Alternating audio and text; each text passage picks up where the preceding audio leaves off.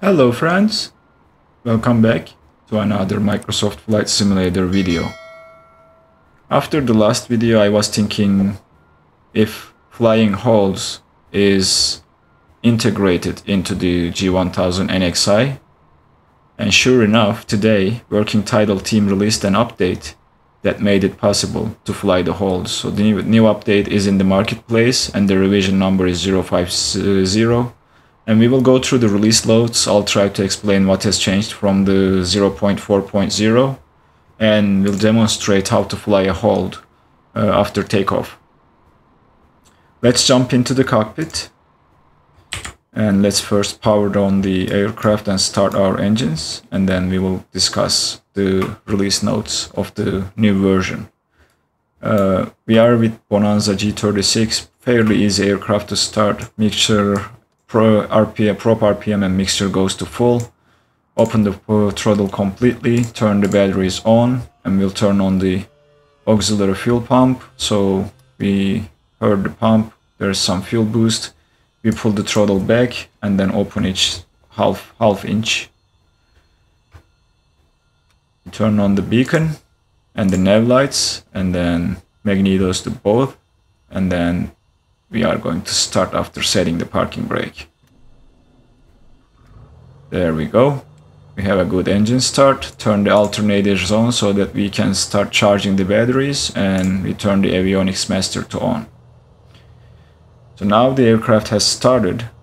Let's go and start talking about what has changed from 0.4.0 to this version of the NXI. The biggest change for the PFD is automatic change of the CDI source when you are doing an ILS approach. Remember the last video we had to manually change the source to nav1 by pressing this button and tuning the ILS frequency. Now it became automatic. We are going to set up an approach to using ILS and see if it will auto-tune the ILS frequency or not. That I don't know, and I don't see it in the release notes. Other things or other changes to the PFD is now we have a little bit improved or revamped FMA displays with new flight level change, speed value, proper arming and active transition from white to green text, as well as alerting the failed modes with yellow color, and AP disconnect with yellow color is now enunciated at the FMA. On the MFD side, because I think those are the things that...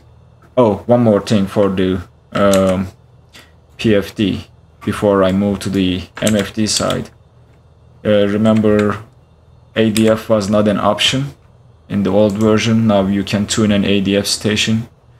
This is now possible with the new version of the mod. And the other thing I believe is persistent wind option.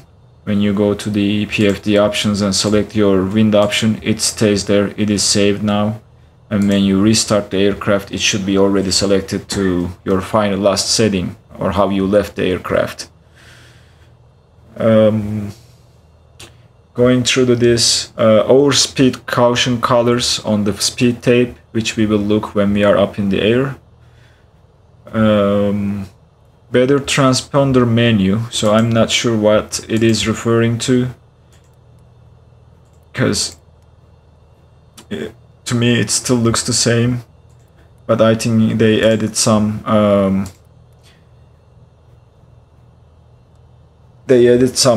background variables to align with the ident events and sim variables for people who are using those to connect to their physical G1000 units for a home cockpit, which I don't have, so I'm not gonna speak too much about that.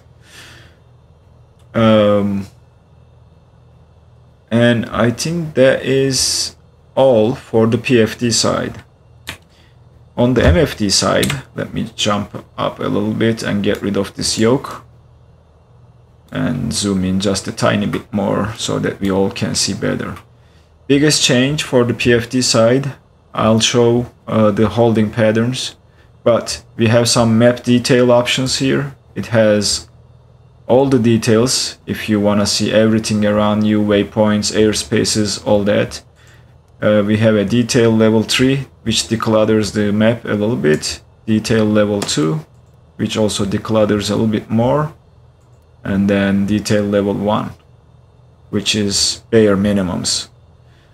Also under the map options, you have topographic terrain or relative terrain. Right now, relative terrain is going to display the terrain below you when you are at a certain altitude, and it changes, it's dynamic. As you descend or climb, it will start to display what's the next highest obstacle around you. I like to keep it at topographic terrain. Now we have the next red weather radar. We have clear skies now, so nothing is seen here, but if I change the preset, we should be able to see the weather when we are up in the air. You have a legend that you can put here, which gives you the altitude information and the color scheme of that. And you have traffic, which means you now are able to display the TCAS traffic information on the MFD. So those are the big ones. And the next big one is the hold, or ability to program and fly the holds. So for that, I will add a point where I know there is a holding pattern. That waypoint is an airport, Echo Golf, Sierra Golf, Stapleford. We will enter this and we will discuss about how to enter the hold. It is under this menu and it says hold at waypoint. We will take a look at this when we take off and when we are up in the air. For now, we'll close the flight plan window, and these are all the updates as far as I can tell, according to the release notes.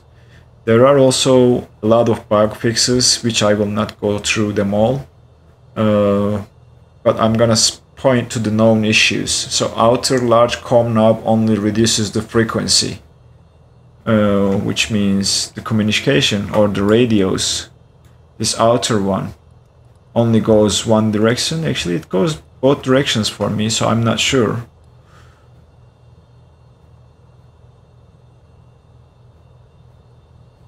Is this the outer? No. So mine works both ways. This one works both ways. So maybe it's something for some people. Sometimes the flight plan loading from the world map screen is loaded incompletely. So if you are loading your flight from the world map menu, there is a chance that part of that flight plan might not be carried over into the MFD. So that's a known issue. World map imports from Navigraph and SimBrief do not include airways. So that means if you plan a flight using SimBrief and try to import it using the world map menu and load flight plan, the airways will not be carried over into the NXI. User holds are currently supported for the destination or for runways. This is coming in the feature. User holds are currently supported for the destination or for runways. Oh, so that I think trying to tell that holding at a waypoint is not possible at the moment, which we can easily try. Let me look for just a waypoint close by to see if it's what it's trying to say. So Oduku is a GPS waypoint. So if I enter Oduku after Echo Golf Sierra Golf, we should be able to see this. So let me do that. Oduku, enter, and menu. The hold at waypoint is still active, so I'm not sure what they are trying to say there. I'll try to ask a question about that known issue. But anyway, I think this is enough talking. Let me cut the video here. Take off from the runway, get up in the air, and we will discuss how to plan the hold and all that good stuff when we are up in the air. I'll see you in a little bit. Welcome back, friends. We are up in the air and we are almost at 8,000 feet, as you see. And I'm gonna start with demonstrating what you should expect from the annunciations when you arm mode. Let's say now we have a flight plan, we are far away from our first point.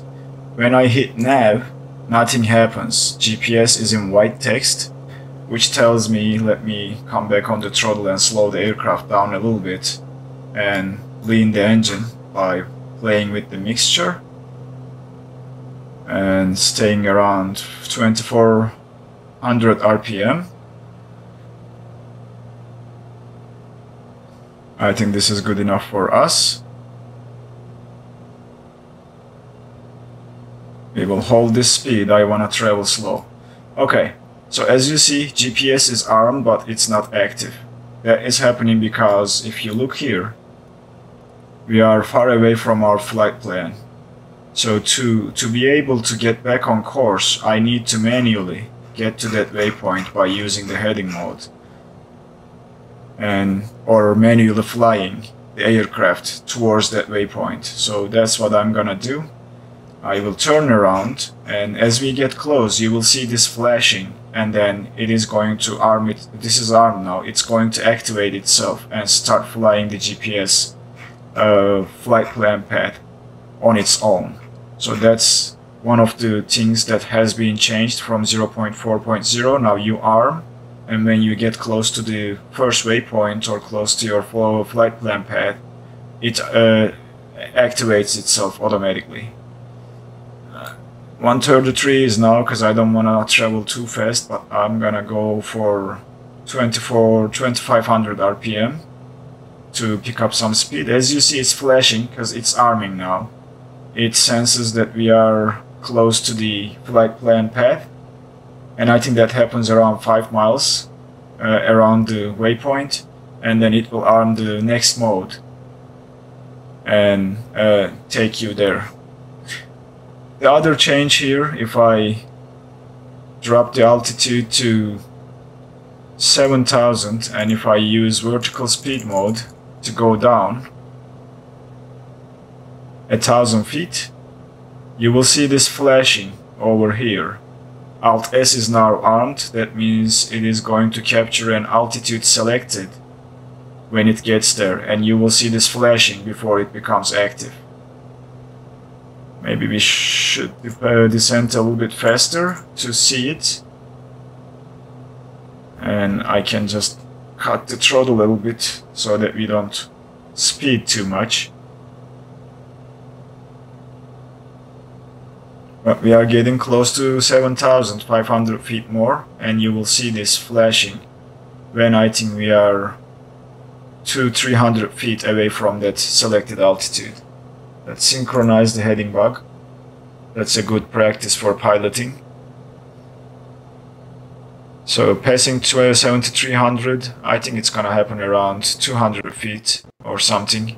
Sorry for that stutter, I'm not sure what's happening. This is flashing, and as you see, altitude selected is now flashing, telling that it's now active and it is going to hold 7000 feet. So that's the annunciation change at the FMA2. Alright, so now we will travel and we will discuss the holds while we are getting towards our waypoint where we will be holding. If I pull the flight plan, that is the waypoint that we will be holding at, and I will pull the Navigraph window to explain what that hold information means, and we will just program the hold after I explain what it means.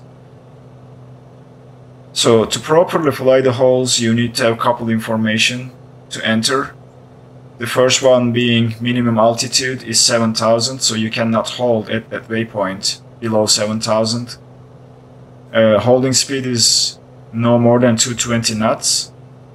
Leg time is 1 minute, so each leg needs to take 1 minute, and the inbound course to enter the hold is 263 degrees.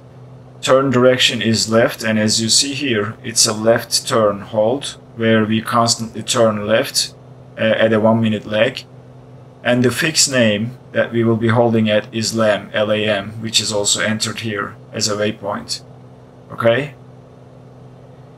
So let me get rid of the Navigraph window. Try to keep this information or remember this, but I'll put this on the screen when editing the video. Let me remove the Navigraph window and then we will start programming that hold. Okay, to plan the hold, you need to come to the waypoint that you will be holding at, hit the menu button, and you will see a hold at waypoint option available to us now, which wasn't available in the previous version. When you hit enter, it's going to ask us the information we went through in the Navigraph window. Inbound course is 263 degrees. We need to enter this. This is inbound, not outbound. Lag time is 1 minute, which is correct. Turn direction needs to be a left turn hold. After entering all this information, we will enter, and you will see a hold created in our flight plan, which is telling us that the aircraft will hold at this waypoint. And if you look closer, now that is the hold that we are flying towards, and that's exactly how it's shown in the Navigraph window too. If I pull Navigraph from here to make it a little bit easier for you guys to see, this always happens, I don't know why, it's a bug with this Navigraph thing, I guess, until they fix it. Every time I open this, it's asking for activation. I'm not sure why it's not storing this data. Maybe it's a security measure or something. No, do not load the flight plan. Actually unload this because we can see better. So I will pull the waypoint or the airport that's closer to that waypoint, Echo Golf Sierra Golf.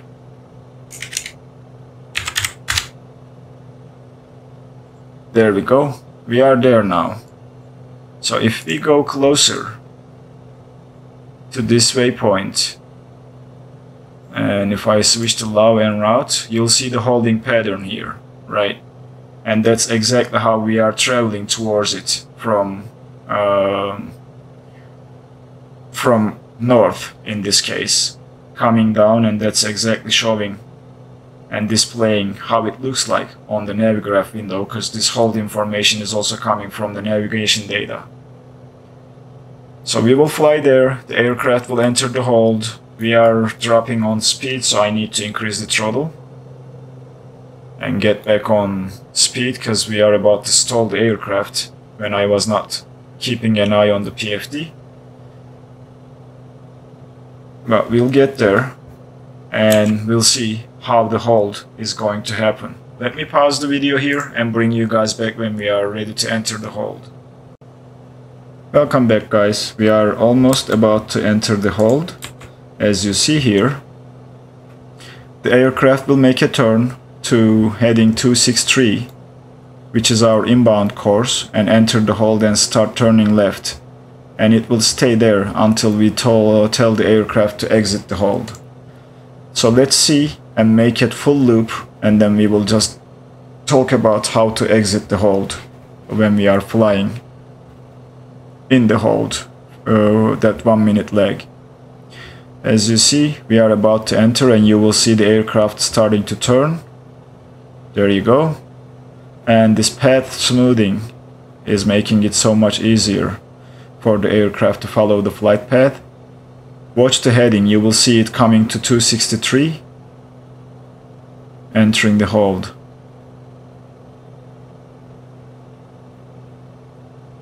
Well, not quite there, it's close. But it entered the hold correctly. Now it starts to turn in the hold, and it will try to follow this holding pattern as close as possible. Alright, how do we exit the hold? When we go to the flight plan menu, when we come to the hold, as you see, the hold is active now, and when you enter the menu,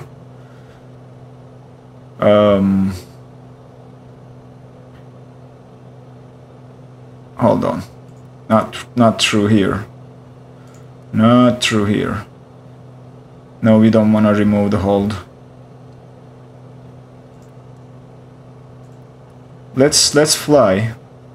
And to exit the hold, I think you need to activate the next leg of the flight. That is my guess, but I'm gonna wait until we make this turn and exit the hold properly after a full tour in the hold. Because usually you see an option under here saying exit hold, and there is no such option here. We only see the hold information we entered, right? So let's clear this, and we will tell the aircraft to exit the hold by activating the next leg. I think that's how it's done if you don't have an option for under the hold menu to exit the hold. So when we are making this turn, I'm gonna activate the next leg of the flight, and we'll see how that works, whether the aircraft will immediately turn back to the flight plan or just finish the hold and exit the hold. Because other than that, I don't see any other option than activating the leg to exit the hold.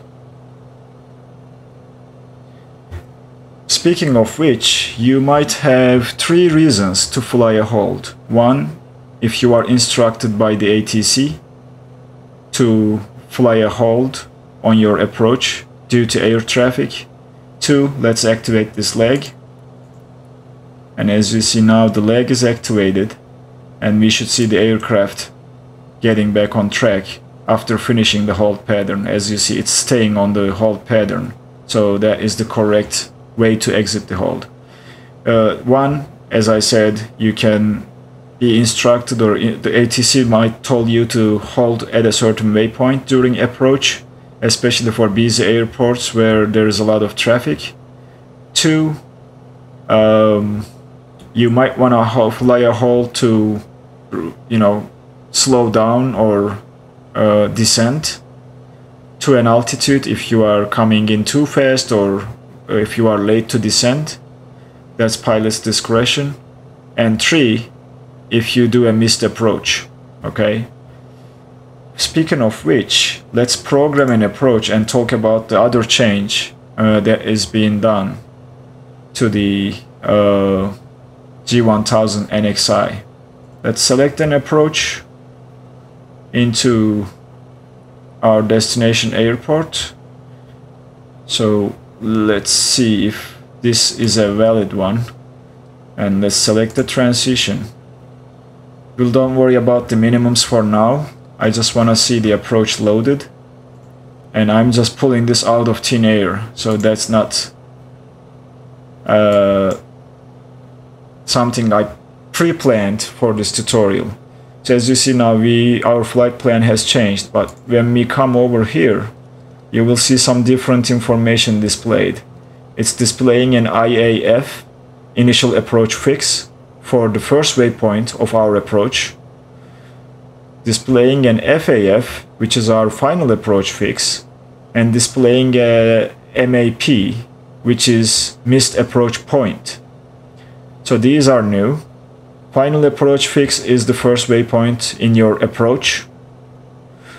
Initial approach fix is the first waypoint in your approach. Final approach fix is where you should expect to capture the glide slope, and we need to descend down to 2500 feet. Let's do that now by selecting 2500 and going vertical speed mode and going down at about 800 feet per minute, and we will cut the throttle.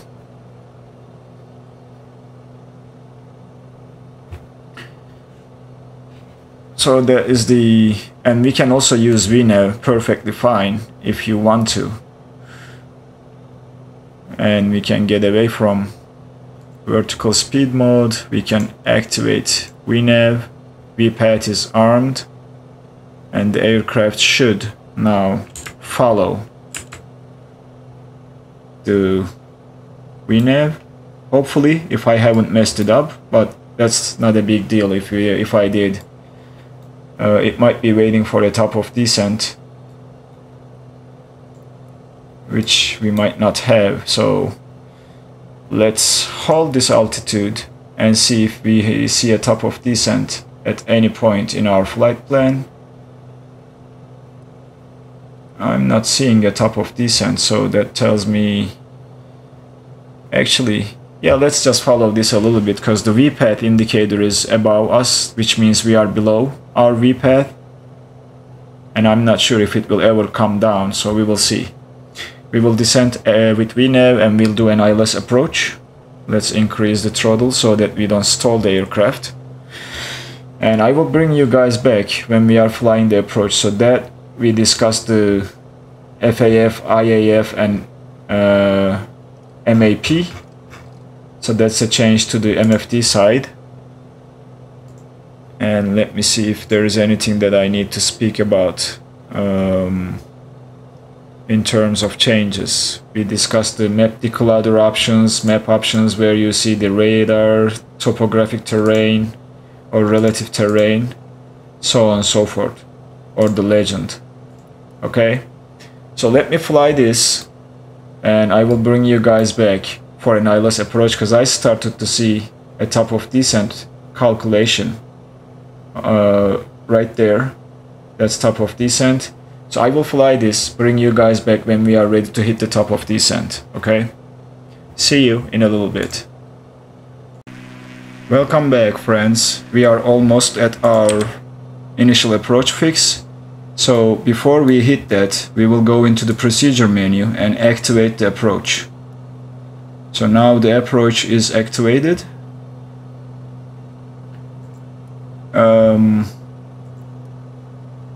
Yeah, it is activated.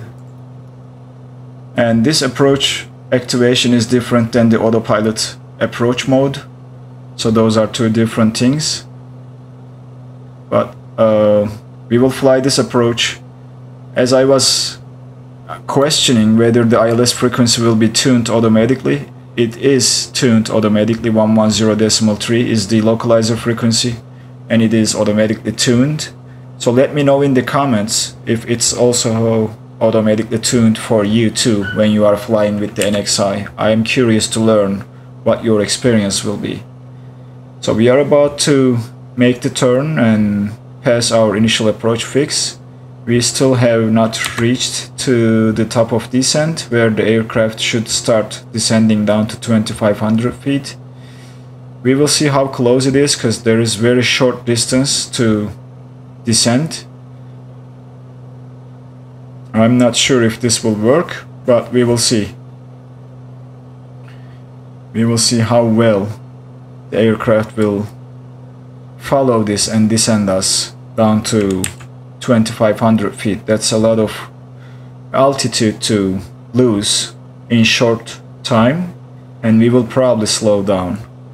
And from there, we'll take a look at arming the ILS approach or approach mode of the autopilot, and we'll see how the ILS is handled, whether it will automatically switch the nav source, which is the update to this version in the revision release notes.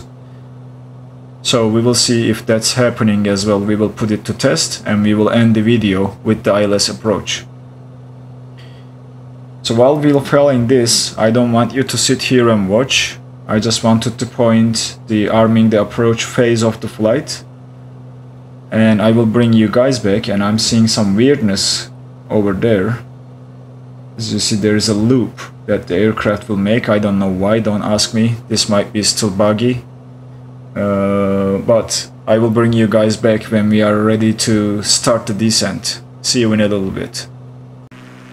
Welcome back, friends. We are almost at our top of descent. Let's jump into the cockpit, and as you see, we are about to hit the top of descent. We have 1.5 miles before we start to see the aircraft descending. But interestingly, I am not seeing the V-path indicator coming down. Hopefully it will. If not, we will just activate the vertical speed mode and descend ourselves. But it started to come down as I was speaking. So the aircraft should start descending, and we will cut the throttle, slow down the aircraft and descend to 2500 and do the ILS approach. arming the approach needs to happen before our final approach fix, which is FF099er left. As seen on our flight plan, it's marked with FAF. So you need to arm the approach mode before you get to this waypoint so that the aircraft has time to arm and activate the approach mode of the autopilot. So we will see that happening together. As you see, we started to descend. I need to reduce the throttle and let the aircraft do its thing. And I'm looking for that staying in the center so that we descend properly, and that weirdness is gone. If you remember, there was another loop to the left coming back to this waypoint. It is gone when I armed the approach and when I got closer. Or maybe it happened when I played with the range, but it's not there anymore. I'm assuming it's a bug with the 0.5.0. But we are coming down and we are holding 135 knots of speed, which is good. That will give us enough time to get down to 2500 feet to capture the glide slope. According to our chart, that is our altitude to capture the glide slope, and our minimums is 179, which I believe we can also program here.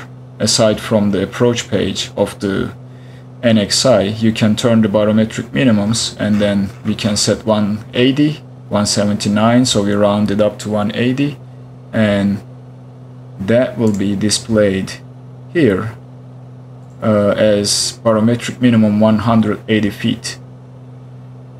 So that's another option if you forget to do this over there, or if you don't want to do this when you are selecting the approach. This is also an option to do it over here when you go to the timer reference menu.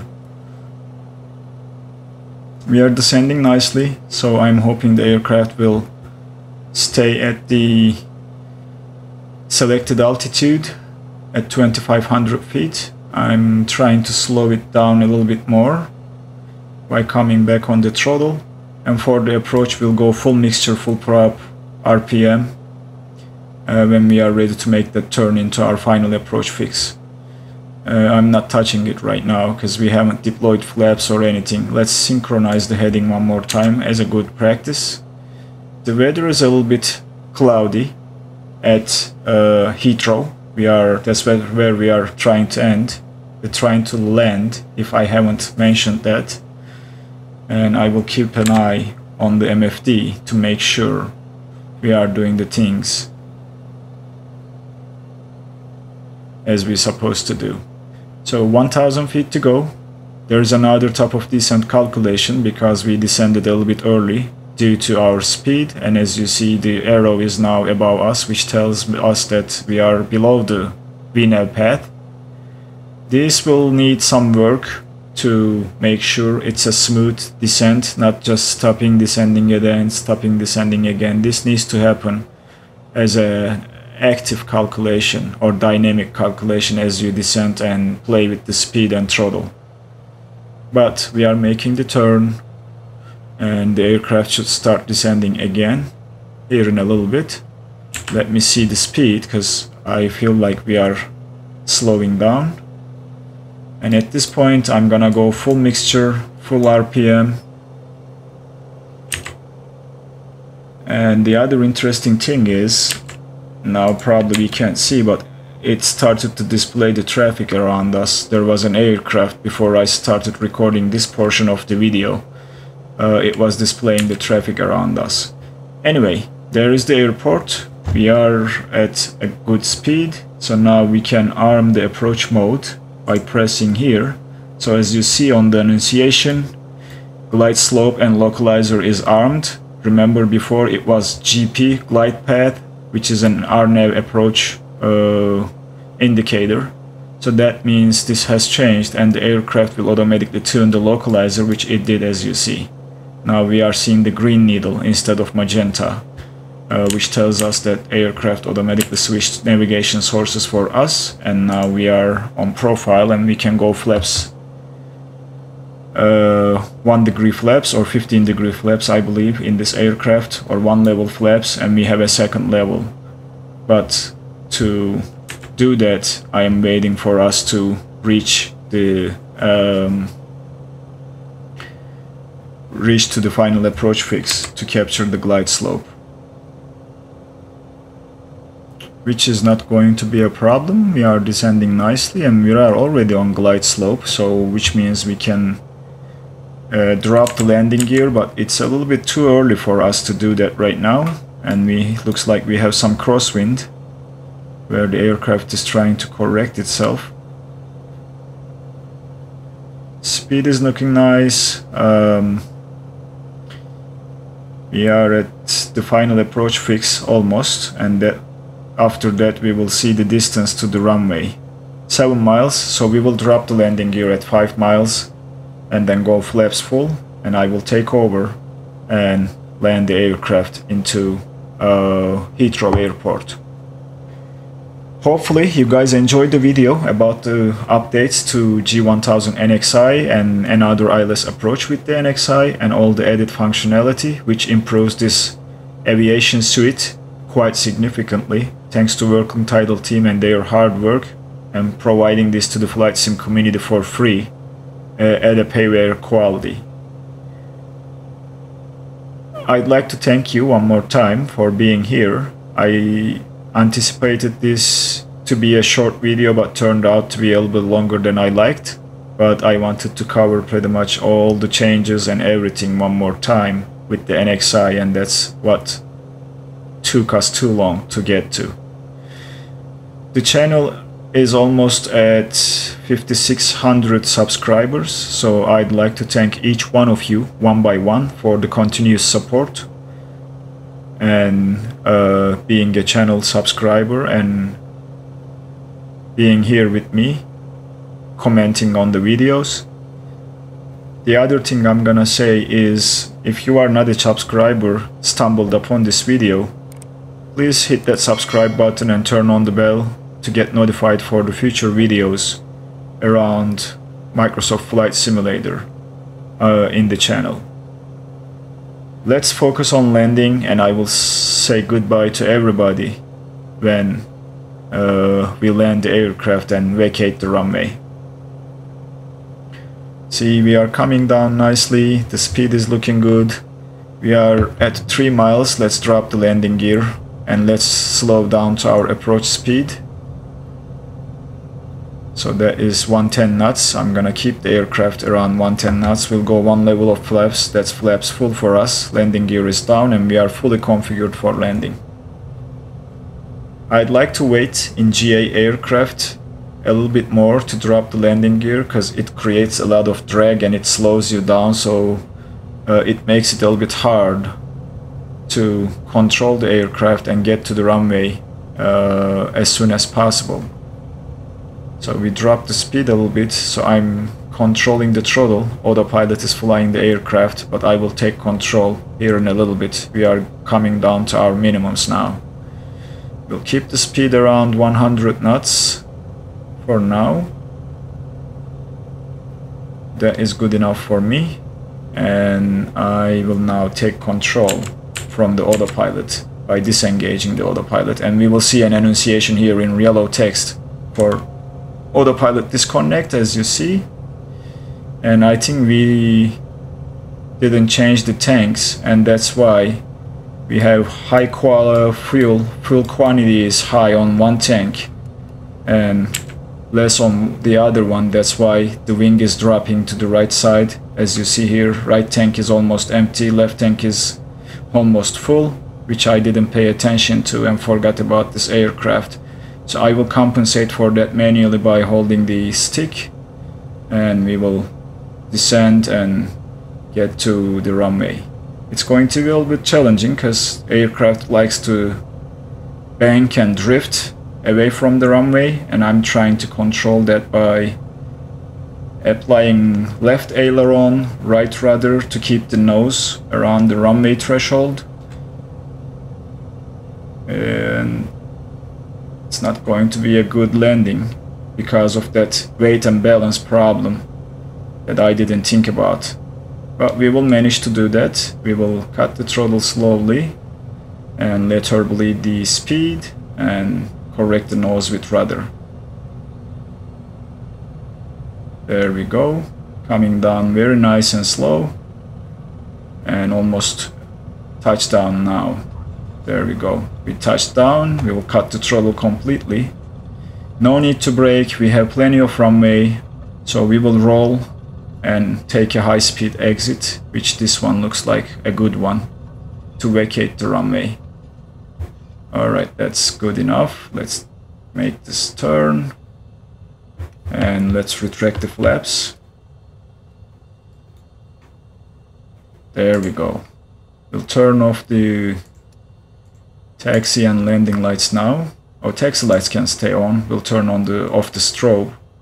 And we'll get back on the taxiway and find ourselves at a parking spot to end the video. I'm not gonna look around too much. I will just park wherever I think I should instead of trying to locate the GA parking area. I am tempted to go down that way towards the buses you see down there, and we will park the aircraft next to somewhere next to one of the aircraft that we see here, or maybe towards that gate because it's much more empty.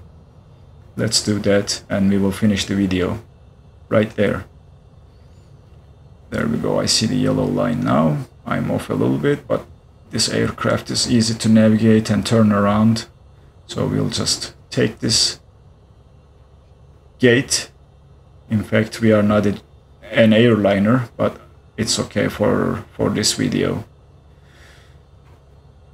Alright, let's stop here, set the parking brake, and we will then turn off the taxi lights and cut the mixture and the RPM to stop the engine.